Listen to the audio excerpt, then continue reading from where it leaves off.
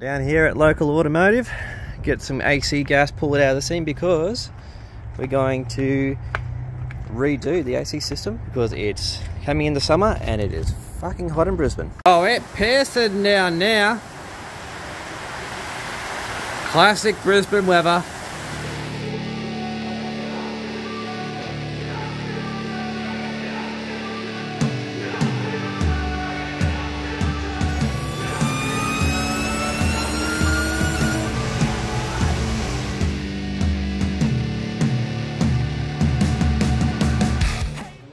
Alright, car's back in the shed. Got Bobo here today to give me a hand. Got the apprentice. Look, there he goes. We're going to now just got all the gas out from Cam. So we're going to basically strip the AC evaporator core out. We've got a new one there. And a new condenser. We also have new TX valve and the dryer is in the condenser. So we're going to rip all that out.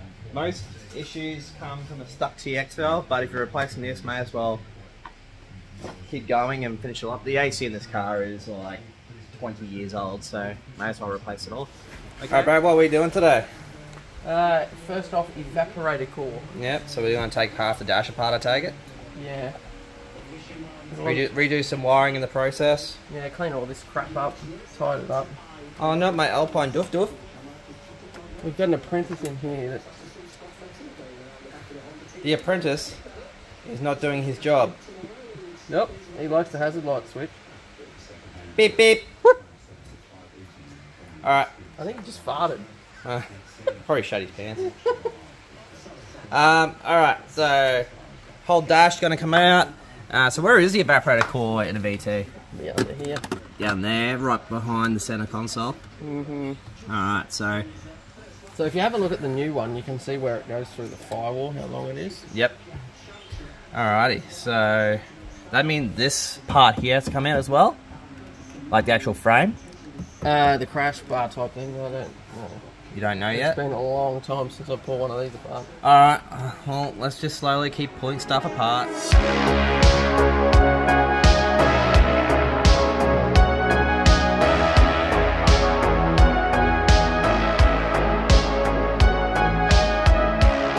Alrighty, so we're now down to taking out top of the dash. So that's including taking out some 8mm and 10mm bolts over the top, as you can see.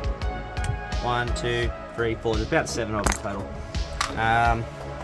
Remember to disconnect your battery before doing this, because once you take the airbag clip off, you have the risk of either getting an airbag warning light, which will mean your airbags will not deploy in an accident.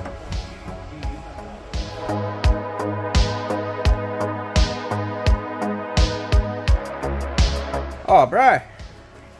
She's a bit naked here, bro. I like my new dash mat. See? Lovely.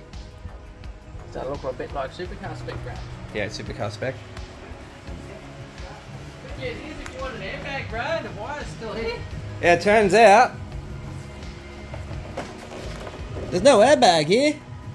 So, sucks to be the passenger in my car. Yeah, wiring though. The wiring's there for it though. We could go get an airbag and put it in. Yeah, no. Might do something to it. Alright. I don't know if you'd have to change the module. I don't know if they're the same module or not. Yeah. Better not change it. Unless you know, put it in the comments, but if I can just put an airbag in, or do I have to get an airbag and a module to match? Leave your answer in the comments. Alright mate, so where are we at the moment? Let's say this. That's got to come out. Bar's got to come out. It's in there. It's in there. Alright, so there's no way out left. There will be screws hidden. Alright, let's start ripping some more stuff apart. Alrighty, so where are we up to? We are basically ready to start taking the big HVAC box out. Now, you might think it can all be done from inside. No. So according to the service manual, there are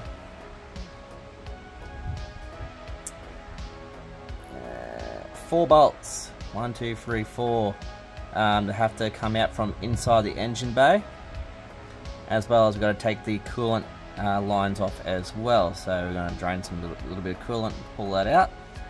But engine bay is not as easy as it sounds due to all that crap.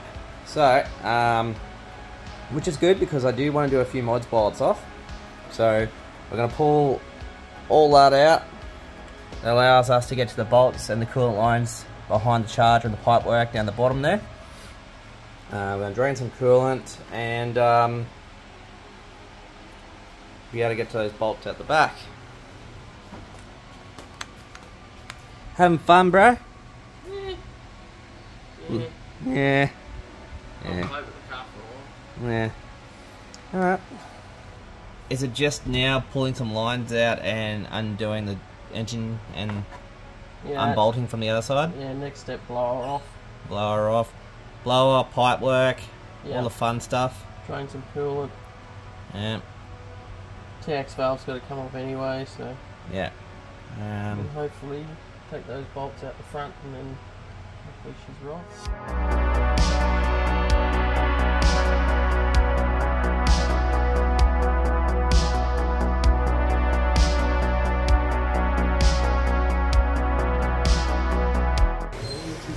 It's been a while.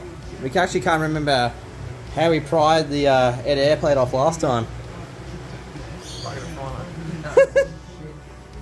Alright. Oh my god. I got muscle memory of a goldfish. I went for the goldfish. Finally cracked it. That was one tight bitch. Put that one in the middle. Sweet. Now I know where they go. RTV grey. She seals like a bitch.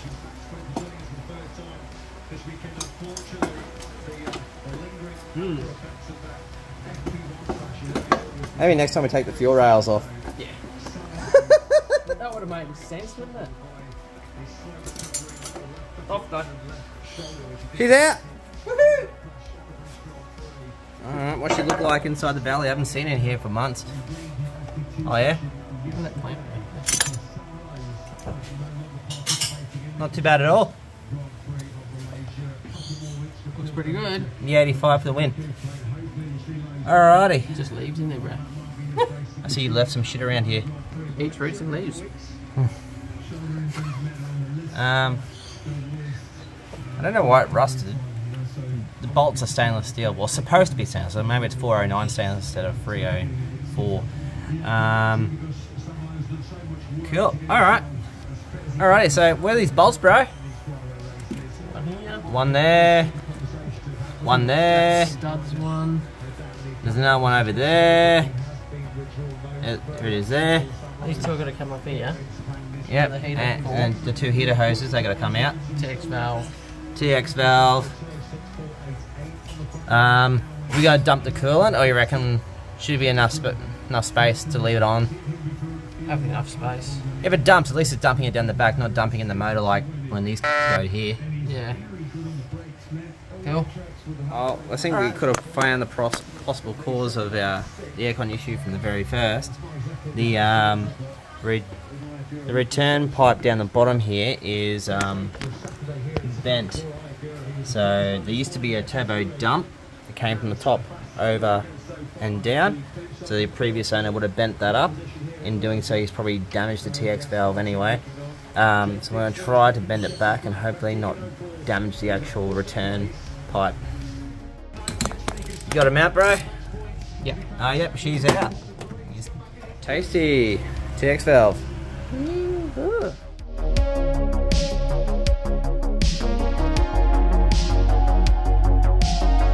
Ready to go now, bro. Oh, there she is. How heavy you reckon it is? Not heavy at all. Not heavy at all? So pulling an aircon unit out to save weight is the most useless thing you think you could do? There's not much weight in that. Not much weight at all? Fucking lifted. Probably like 5 kilos? Yeah. 5 kilos? Just go on a diet, keep your aircon. Alright, well, let's open her up. We'll give it a blowout with an air compressor. Here's the fan. Actually, it looks pretty tidy in there, don't you think? Oh, yummy. One H. Oh, that. Oh! Fucking esky in there, Brad. Oh, yeah? Oh, 20 years. 20 years, Courage. 20 years of grot. 22 years. 20 years of bugs and dirt and shit. Mmm. Tasty.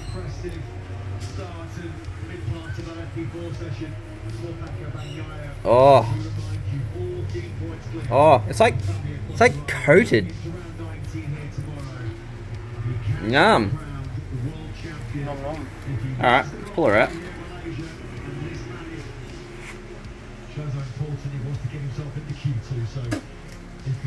Yep, she's old. So much tasty and clean.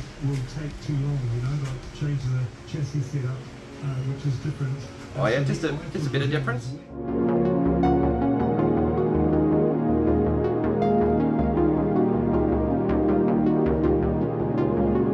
Fit up the TX valve now, dude.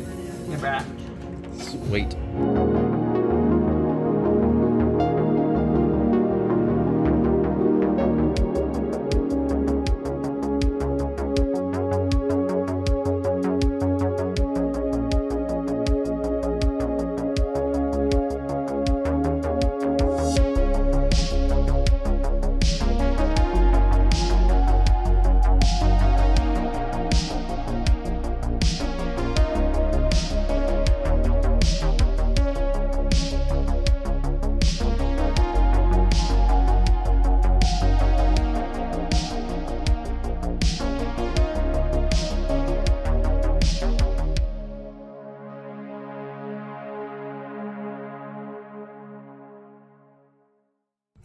Oh, thank you, Mr. Bobo. Brand new AC compressor.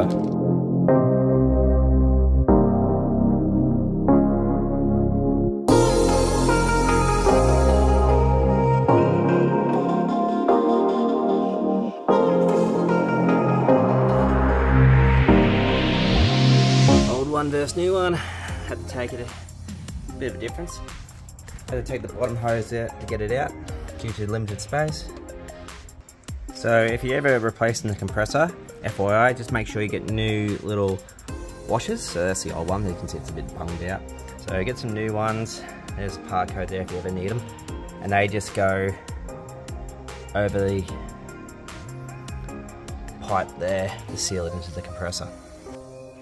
Alright, it's all back in there, all tidied up. New compressor sitting all the way down the bottom. Have a nice clean degrease. Alright, now all the inside's done. Let's go change over to condenser and dry, and we can go shove some gas in it.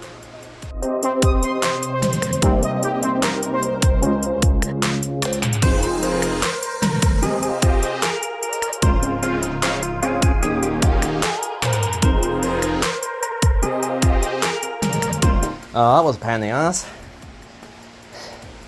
With the enlarged radiator core and hardly any room behind it, had to bash a few things to make it work, but it's out, which is great. Now I can finally finish putting the new one in.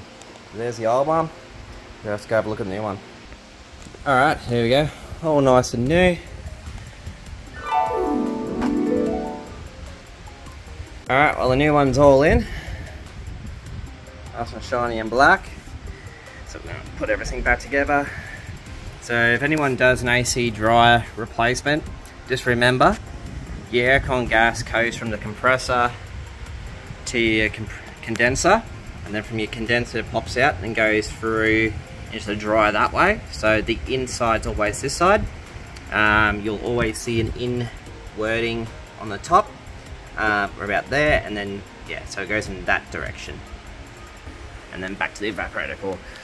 Cool. Hey Brad, where are we off to today? Mate, we're gonna go get me some gas. What type of gas, Brad? Some AC gas. Some AC gas.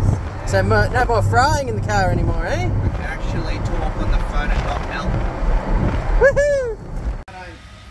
Yeah, I'm not wholeheartedly gay, but my hair's sort of a mousy colour. So 21 degrees, it's a 5-degree difference so far. Plus it's got to get rid of all the heat from inside the car. So you get your foot on the throttle, and yeah, it's slowly coming down now. It's coming down, it's getting all that down, you feel it. So if we were to drive around the highway, you can hear it cycling, like it's cutting now. Yeah. It's coming down slowly. 18.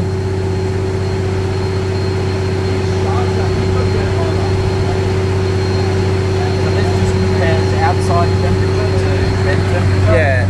Does a calculation and it tells you whether it's working efficiently or not. Yeah. Like, I mean, it's never going to be, forget that it's a air conditioner, not a isolator. Yeah. Like I said, it wasn't, I didn't want aircon to get cold. I wanted aircon not to melt in the car. Just so when I had the windows up to talk to people on the phone, I'm not like, like sweating. But that's a great temp. I'm happy with that. Like that's a 10-degree difference. And like I say, out on the highway, you're going to have that extra cooling. Yeah. Yeah, it's nowhere near what it should be. Like I say, about 6 to 8. Yeah. Well, the efficiency of that the aircon box behind there is a bit not as good as new cars anyway. But that's fine. I'm happy. That's less than 20 degrees, so that's perfect. And remember, that's like hot air being cooled. That's not cold air being recycled cold. So if you were to recycle the air again and again and again, it might even get lower. Yeah, well, it will. Doors closed, windows up.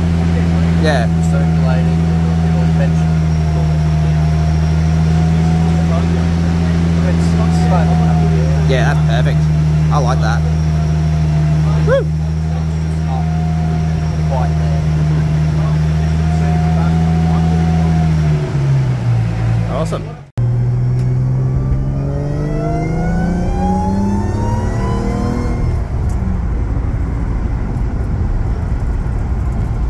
Hey Brad. Yeah.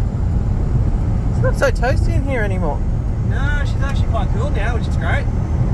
AC is fixed. Thank you. Thanks to Sasha and the guys over at Sampson Automotive, if you're north side of Brisbane.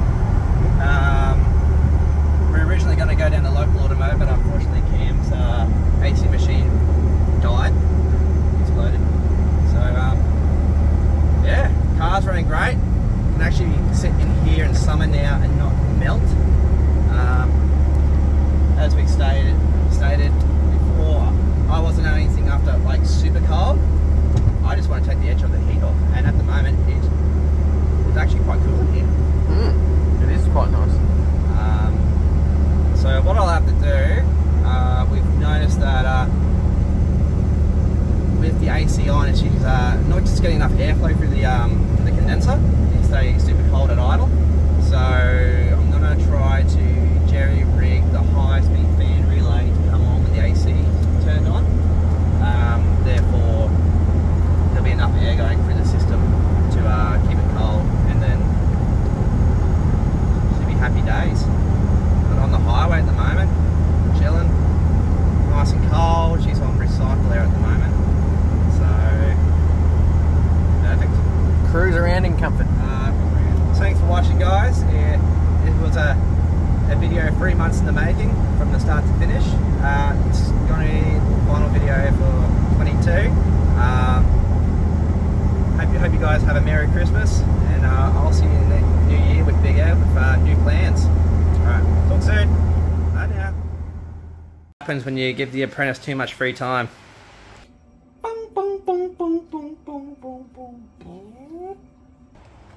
Boot full of parts. Down at your local servo. Hey bro, Yeah. buy some shit. What sort of shit you got here, Kazzy? Just for a gear pull, you reckon? Yeah.